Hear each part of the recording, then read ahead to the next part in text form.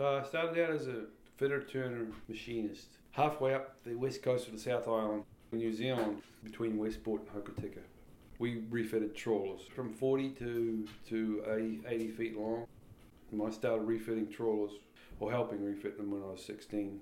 I worked for that company for nearly 10 years, and I was a leading hand in the machine shop as well. Anything they needed, modifications on deck equipment, hydraulic equipment, all that. And haul outs and survey work, checking the props and shafts. And then I went on to welding, a lot of welding and gold mining work. I used to do repair work on gold mines. I worked at that for 10 years too. I had a friend who was an engineer on a deep sea fishing trawler. He offered me a job for a season doing squid work, catching squid, about 150 miles south of New Zealand. Keeping the boat running. It was a small factory trawler, so we would catch the squid and then we'd put it into trays in the plate freezers, and then freeze and pack it and put it in boxes, and then we'd bring it back to port for it. And then had a change in my life at the end of that, after I'd done that, and my friend, he went to Greece and started doing sailing holidays, on skipper charters on boats and doing flotilla holidays, and he invited me over she said, "I'll come over for a month and work with me in the Mediterranean." Yeah. So I did, and I ended up staying there for 2 years. Beautiful. I enjoyed it.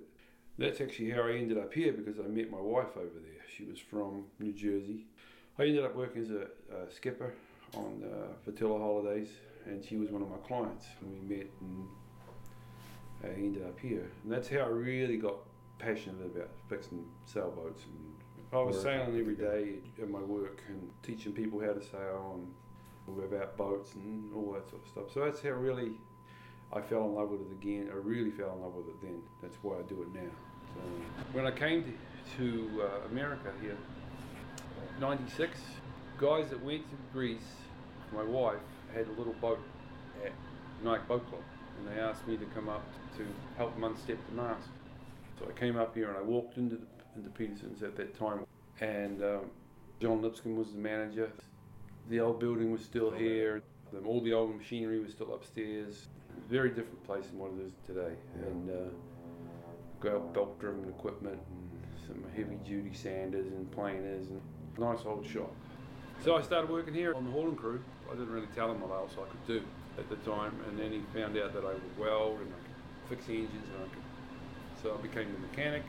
And then I became the yard foreman for 5 years, and then I decided, well, I always wanted to try and work for myself, and I became a subcontractor. That's when I started to pick up all the wooden boat work that they used to have. Nobody could do it, so I started doing it for them, the repairs, and any woodwork that needed to be done, I took it on for them. Because that's where I saw the opportunity, because we couldn't find anybody. Now I do the sailboat rigging and some work that I bring in from other places myself, and I bring it here to get it done. And whatever they need, sailboat-wise, I do for them. Other electronic work, things like that. I do most things on a boat, just about everything. The boat was originally built, I'm not 100% sure, it looked like ash to me. It was really weird wood, the battens behind the planks, and they were rotting out. It wouldn't hold a screw anymore on a lot of the wood. Previously I'd done the other side of the boat. I'd put probably about 8 or 9 planks on the other side and replaced some rotten frames on that side. And when I was doing that, I noticed that there was rot on the other side, but the owner didn't want to do anything about it at the time. So we repaired the boat and I refinished it.